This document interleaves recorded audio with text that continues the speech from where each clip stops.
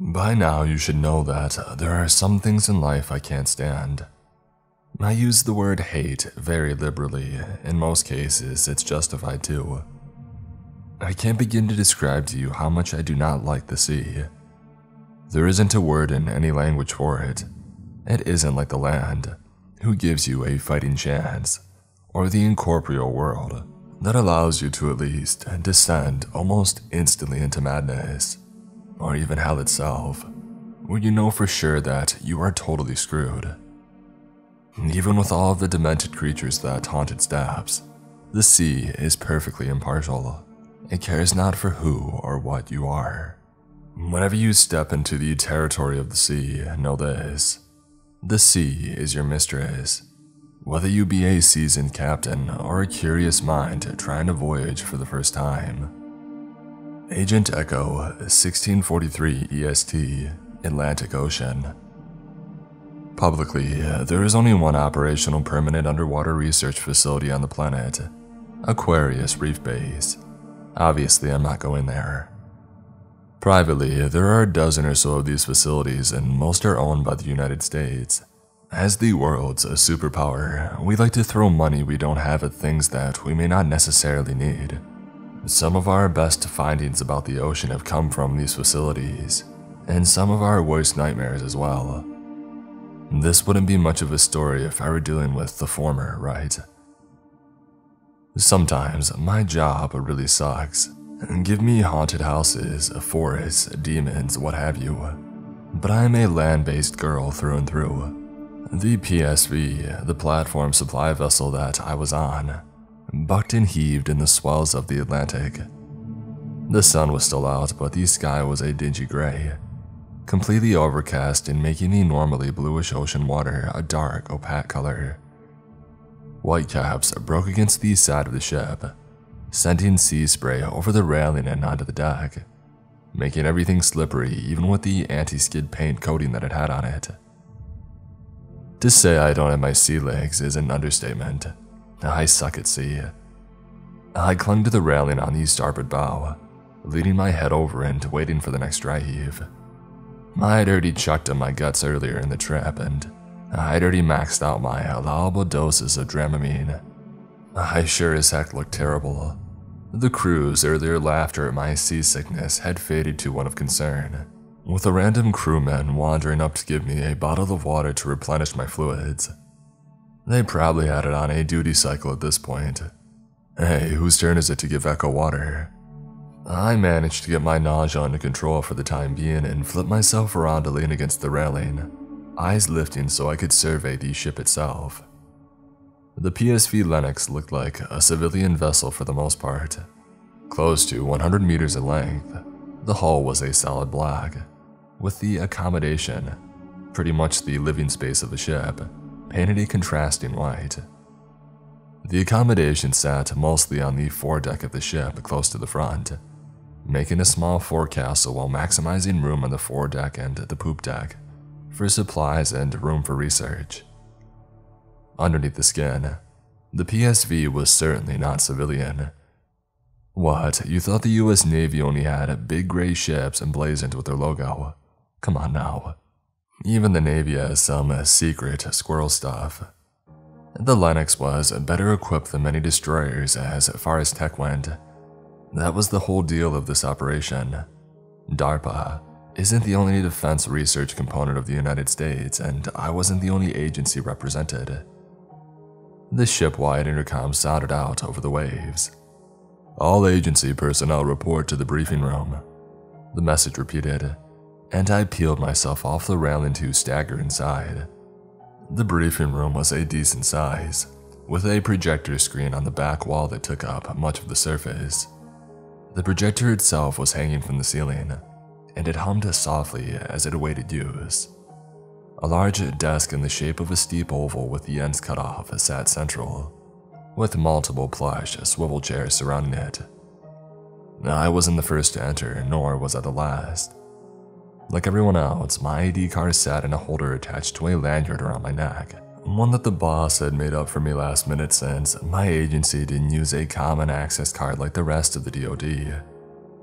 I sat in the middle on the right side, taking up little space and flanked by members of other agencies. The room was filled with muted conversation, people who knew each other obviously. I stayed silent. All in all, I saw suits mostly, with 2 men in OCP uniforms standing against the back wall, uniform sanitized. It's easy to pick out Tier 1 guys in uniform. They hate wearing them for the most part. A man stood up at the front wearing a US Navy uniform, but also without insignia or name. He was tall with short-cropped, salt and pepper hair and a weathered but still handsome face. Green eyes peeked out from a constantly darkened brow, the kind that didn't exactly care for BS. I liked him already. "Take your seats, ladies and gentlemen." His gravel-infused voice brought the room to a quiet standstill. "My name is Captain Jensen. Let's get this started." The lights dimmed, allowing the projector to show up against the screen. "We will be arriving on station in approximately 1 hour. Backstory, as much as I can tell you, is that one of our subsurface Atlantic research stations had started sending strange messages through encrypted channels. Our replies to these messages have been disregarded, with no true sitrep regarding the status of the experiments or the personnel within. So, following protocol, we are sending the QRF in with a few guys. Sam, your squad will take Agent Twombly." He paused, allowing for Twombly, a guy with shaggy dark hair and a meek demeanor, to raise his hand. "You're a resident IT guy, and to move through Airlock Alpha once we dock. From there, sweep through the living quarters and up to the admin offices. If everything looks fine and personnel are accounted for, then start ascertaining the source of these strange transmissions." Sam, one of the OCP-clad men, a short man with long brown hair and a thick beard, nodded slowly. Jensen continued. "Neem, your squad will take Agent Echo." He looked at me as I raised my hand, cocking a brow to say, "Really?" and then continued. "Through Airlock Bravo. Move through the research lab into the subdock. While Sam and his guys check on the people, you'll be seeing if the lab and everything in it are kosher. Either way, make contact with the head researcher, Dr. Alyssa Lind. If there is anything wrong, she can tell you what is happening." He paused and scanned the room. "Questions?" "No, dismissed. Neem, Agent Echo, stand fast." The room stood in unison and filed out, leaving me alone in the room with Jensen and Neem. I just remained seated. Naeem took the chair opposite me and we waited for Jensen to speak. "Listen, hopefully this is something buggy with the dang software, but if for some reason it isn't, be careful. Dr. Lind has some seriously bad stuff down there she's messing with. The lady isn't exactly 100% stable. If things have gone bad, then your objective has changed. The SAM squad will be pulling out given certain criteria, specifically evacuation of personnel. But the meat of the job is on you guys. If Lint has lost her freaking mind, put a bullet in her head and destroy the station." Naeem quirked a brow. His voice was deep but lacked the rocky hits to that Jensen's had. He was maybe 6 feet in height and well built, without being the bodybuilder type. His dark skin devoid of wrinkles but brown eyes full of experience. "Any preferred method?" Jensen shook his head. "Echo here will tell you the best way to take out each experiment. This has to be a step-by-step job, as we can't risk anything getting free. Once each experiment is put down individually, then destroy the rest as you see fit. A Virginia-class sub will be on station to torpedo the place after you exit." I stuck my hand up. Who the heck said I knew anything about what was going on down here? Jensen turned to me. "Your boss, I don't even know the specifics, but he said you would know when you saw them." "Frickin' thanks, brain." I sighed but nodded. "Alright, when we leavin'?" 30 minutes after arrival on station," Jensen answered. "Let's get some gear then, Agent Echo," Neem said, and we stood and walked out of the briefing room, leaving Jensen behind. "Scientists, I hate scientists," especially government-related ones. Ones that experiment on stuff we never should have been dealing with in the first place, and create or discover monstrosities that start world-ending scenarios. People wonder why I'm so hateful sometimes. This is it. I followed Naeem into the passageway and down a few ladders into the bowels of the ship. What we entered into was a large room that may have been a different purpose on a civilian PSV, but for the Lennox it was an armory, packed full of squad-level firepower. It was a standard kit as far as squads went. M4 carbines, grenades, sidearms, one or two with shotguns. I myself grabbed something rather standard, a Mossberg 500 shotgun. I pushed shells into the bandolier sling, and then again into the tubular magazine, and secured a M17 9mm pistol. I slid a body armor vest over my head and waited once again. That's something that some of you may not realize. Teams aren't exactly constantly ready to battle. It takes a bit to get geared up, especially for something as sensitive as an underwater research facility. Unlike a normal building, a facility on the seafloor is under tremendous pressure. Any degradation of the structural integrity of the facility can destroy quite a bit. Thankfully, most of them have automatic systems that can seal off a compromised section. Just hope that you aren't in it when it happens. The PSV docked with the platform that served as the official cover for the facility below. Exploratory wells have been dug in the Atlantic.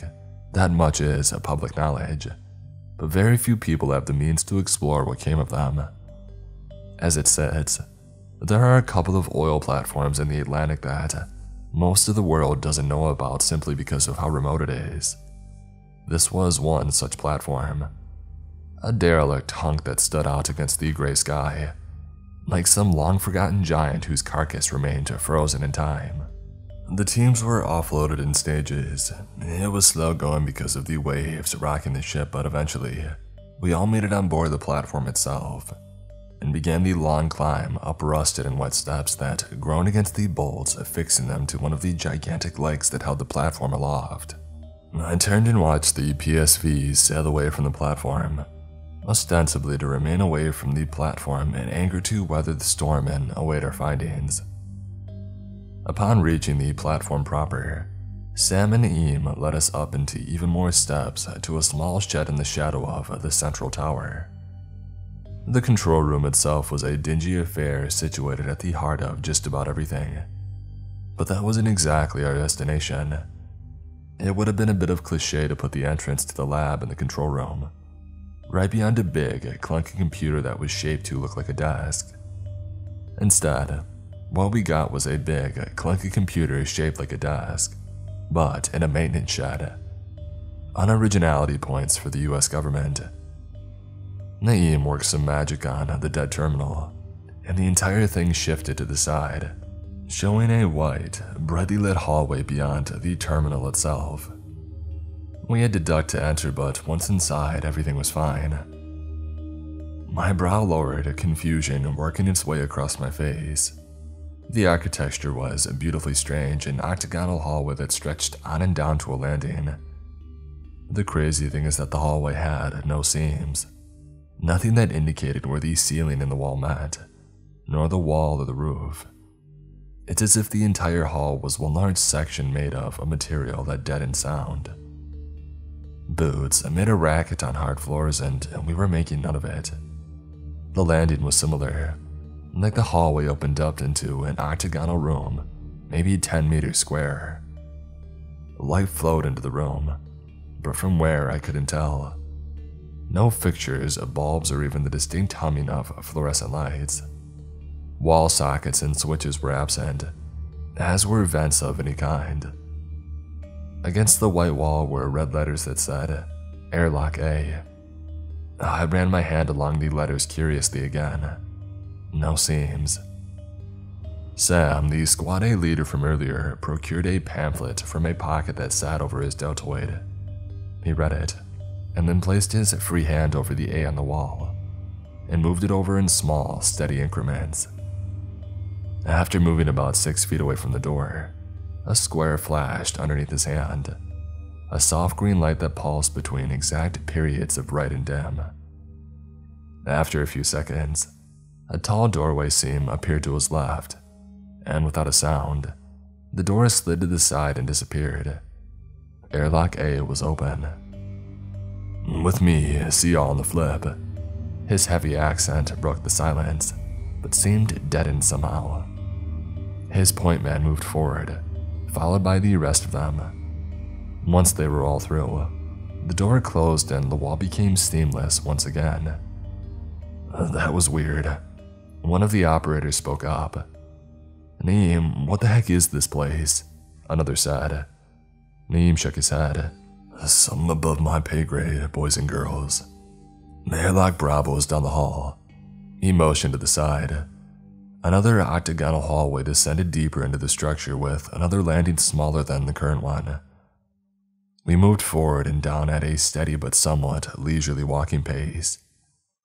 The difference between this and the movie, well, in a movie, they'd be checking corners, bounding forward from cover to cover, weapons raised and ready to go. Here, there wasn't any cover. No real corners to check, save for the small landing that turned to show another descending octagonal hallway.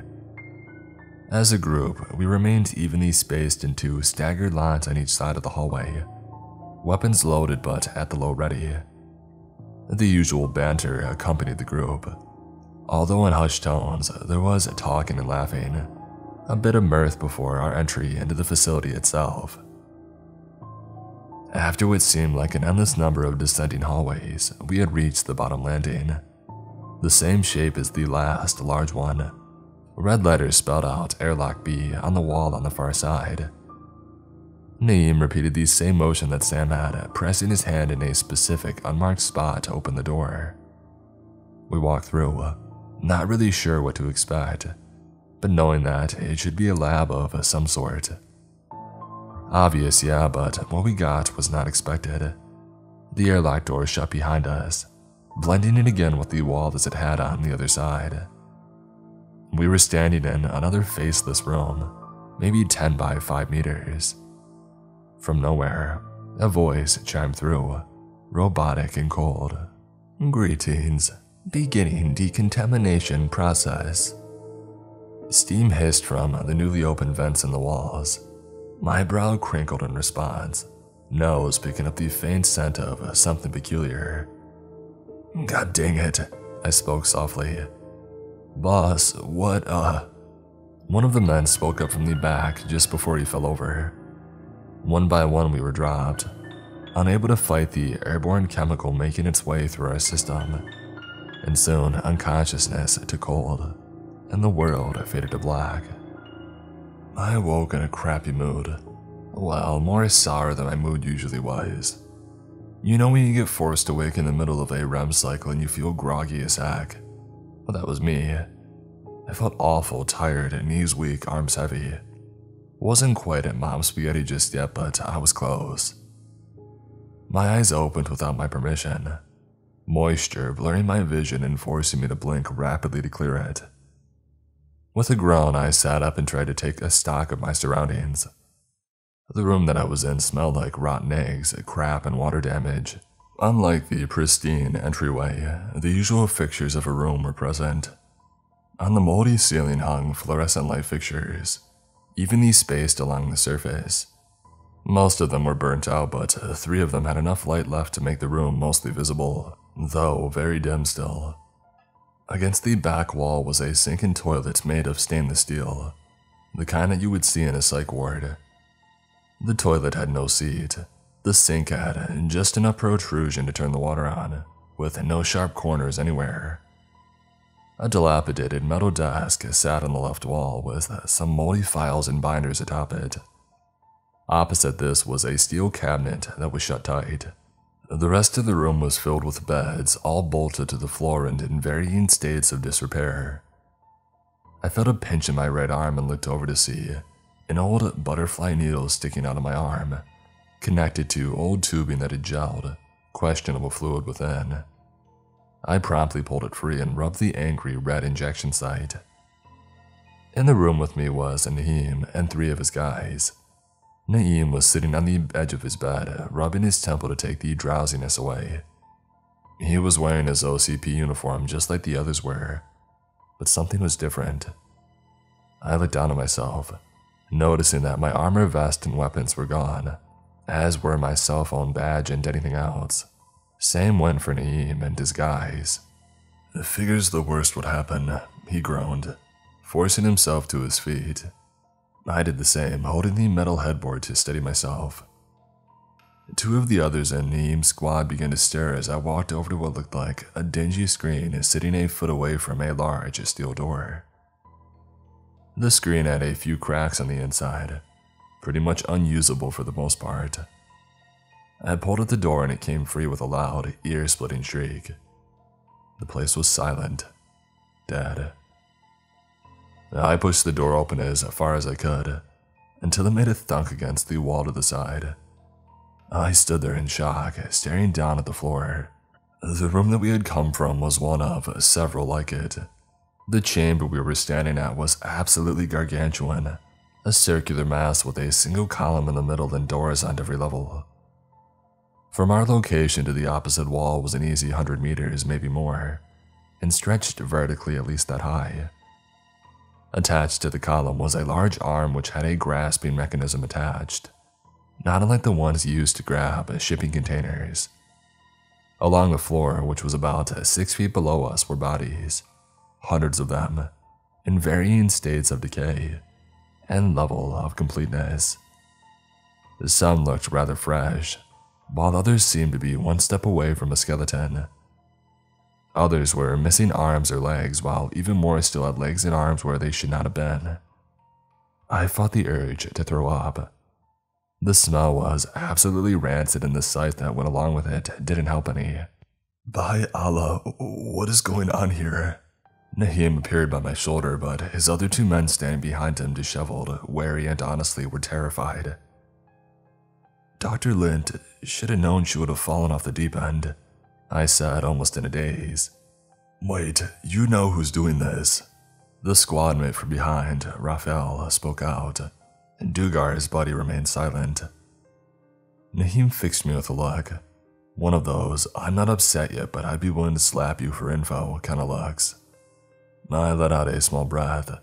Lint used to be the director of my agency, had been for years until one day she had resigned to take another position. It was going to happen anyways, given that her direction for us was to try and navigate through the fabric of our reality and enter into another to find out where the heck a lot of the cryptids were coming from. Fight them on their own home turf. What's so bad about that? Raphael piped up. Everything is bad about that. We only live and survive these encounters because eldritch beings use most of their power to make themselves known in the reality that we live in. Even then, they still mess with our minds, our bodies, and destroy our souls and emotions. And you think it's smart to hop out from behind the barrier and try to fight them mano a mano? Lady, I don't even know what an eldritch is. You mind explaining that one too? He responded. I let out an exasperated breath and began to climb down from the room itself, using points along the wall as a footing. Things you don't want to see, kid. I'm leaving this, and do what you want. Naeem started after me. No, hold on, Echo. We have a mission to finish here. Secure the lab, neutralize the dock if necessary. That still hasn't changed. And I'm not about to let you just walk out of here because you got scared. I dropped to the ground and he dropped right after me, with Raphael and Dugar following along shortly after. I stepped up to him and got red in his face. Well, given our height difference, it was probably more comical than it looked. As far as I'm concerned, this mission is screwed, Naeem. Remember the schematics of the lab. You think a room this freaking big can fit in an undersea lab? Linda's a freaking Looney Tune, which would be fine if she wasn't also a freaking genius. If we make it out of here alive, sue me or something, I really don't care. The only good thing we have to go on is that it seems like she lost control of a part of the facility. As if on cue, a steady set of beeping filled the massive room and continued for a few seconds. The facility shuddered, creaking under pressure while the lights flickered and dimmed dramatically. The room went black. 4 clicks, and the sound of 4 doors opening at once went through the room. We waited, hesitating, frozen in place by the sound of wet flesh slapping together, like someone was dumping bodies into a landfill. Disgusting slurping sounds mixed with the crunch of bones took its place, multiple mouths eating in unison. Listen, I don't get completely terrified often. There isn't much that does it, honestly. This, though, was something else. The lights came up, and in the room with us were 4 absolute nightmares. They looked like gigantic caterpillars, mottled tan and black skin stretching across fat 2 bodies, splitting and bleeding in many places as they lumbered along. Hands sprouted from their bodies, all different colors and sizes, grasping and pulling the creatures along the floor. Human hair of different colors surrounded mouths that constantly bit, containing teeth that were cracked and bleeding under the pressure. As they passed close enough to a body, the mouse would take a bite. In the center was the main office, a mouth 3 times as large as the others. Multiple rows of flat, human-like teeth filled the abnormally wide opening like rings on a tree. It reached another body, and the hands grabbed it up, pulling and tearing the corpse limb from limb. The smaller mouse feasted on the appendages, while the main bit down in even bits on the torso, blood and viscera spilling down it like a waterfall. The crunch that came from it each time it chewed on the torso will never leave my mind. Naeem, to his credit, pushed his nausea down. He got my attention pointing at it, and then at his own eyes, finishing with a negative hand gesture. Puzzled, it took him a time or two to get it through my thick skull. They had no eyes, and a light bulb went off, and I nodded in understanding. I pointed to a door at the far side with a blinking green light that turned red at random. He nodded and I started forward, peeking my way around limbs and bodies so as to not trip. Naeem followed behind, with Dugar behind him and Raphael coming in last. No sound, not a peep, not a breath. I had to wind my way through the room to avoid the others, the flight mode of my psyche engaged, but pushed down just enough to not run for it. I didn't know how fast they were, but oh god, I wanted to run. Naeem seemed a full shade more pale, as did Dugar and Raphael. Dugar specifically was in bad shape. He was more seasoned than Raphael, but some people just have natural bad constitutions, and Dugar was one of them. He hurled, spewed out of his mouth and onto the floor. I turned and Naeem turned, and we stared at him in horror. There was a creature near us to the right and one to the left, and they both reacted instantly. With an ear-splitting shriek, like several humans howling in pain, the worms charged at him. He tried to run, he really did. They were so fast that his hands propelled them along at a ridiculous speed. The 2 creatures smashed together with a horrible amount of force, catching Dugar between them and crushing him like a grape. The force was so much that the spray covered me, Naeem and Raphael. Standing there soaked, mouth agape, I couldn't do anything. The 2 creatures separated with Dugar's body in between. The hands between them pulled him apart, and the mouse feasted, and the creatures began sharing the torso like some sick, twisted lady in the Tramp remake. I turned and continued my slow walk while they ate him. After some time, we made it to the base of the steps and then turned to look for Raphael. He gingerly made his way up after another minute, and we traversed the steps with excruciating slowness. We paused, looking back. The creatures had continued their cleanup of the bodies. I opened the door and it groaned to the side. We darted in and shut it in time to hear the sound of 1,000 hands against the other side. Now, I allowed myself to throw up, and Naeem and Raphael did the same, like our bodies were nice enough to let us get out of danger before spilling it all. I leaned against the wall and slid down to rest, tension leaving my body and rendering me pretty tired. Raphael walked a few feet down the hall to the T-junction, the lab down the intersecting hallway, elevator to the living quarters down the other side. We heard a few buzzes, a couple of attempts at the door handle. Locked, he said, frustrated. It's locked. We jumped up, startled.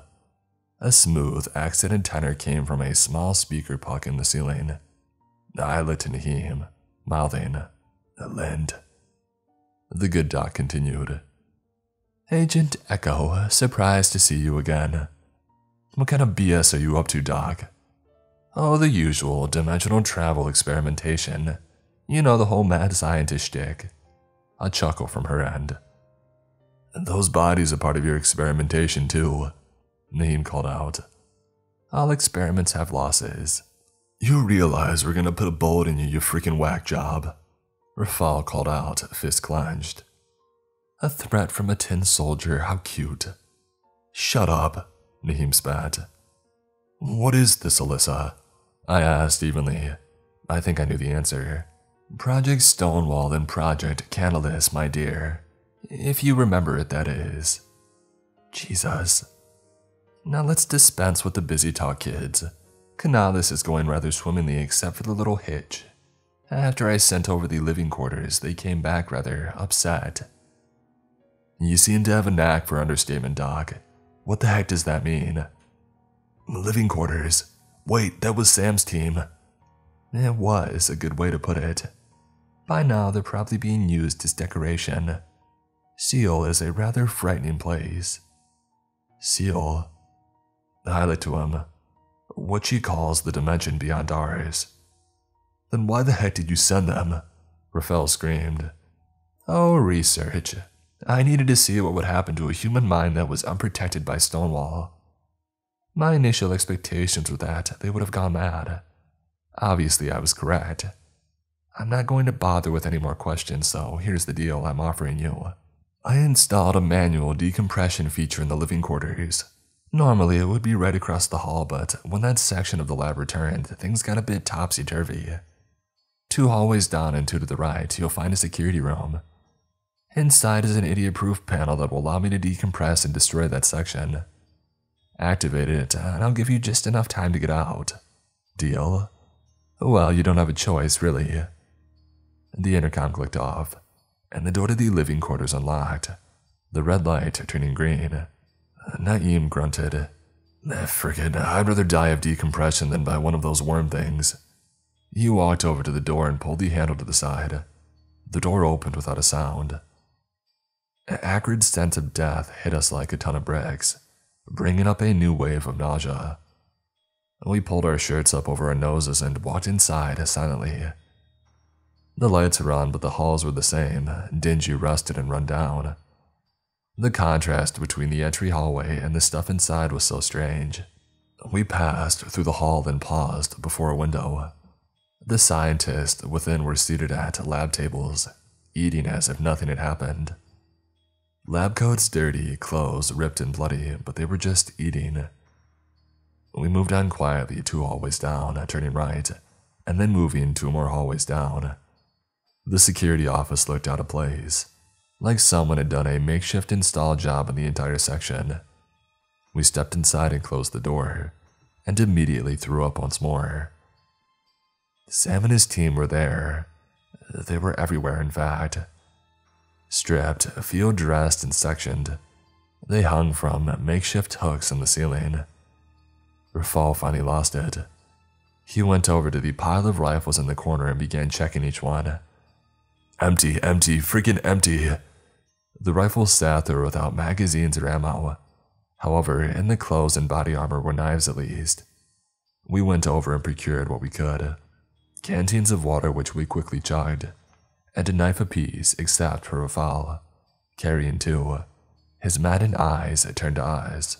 Decompress this, I'll distract them. He ran out of the door without another word, though Naeem yelled after him. I walked over to the panel and activated it, and then pulled a large, heavy switch downward to complete the process. Screaming and yelling could be heard outside, stabbing noises struggling. Rafal was trying. The intercom beeped again. What? Did you think there would be sirens and flashing lights? Get going, you have 60 seconds. Lint clicked off the intercom. We ran, sprinted, lungs burning. At the intersection was a mass of people focused on a falling Rafal. The poor kid had bite marks all over him, scratches and blood running down his body.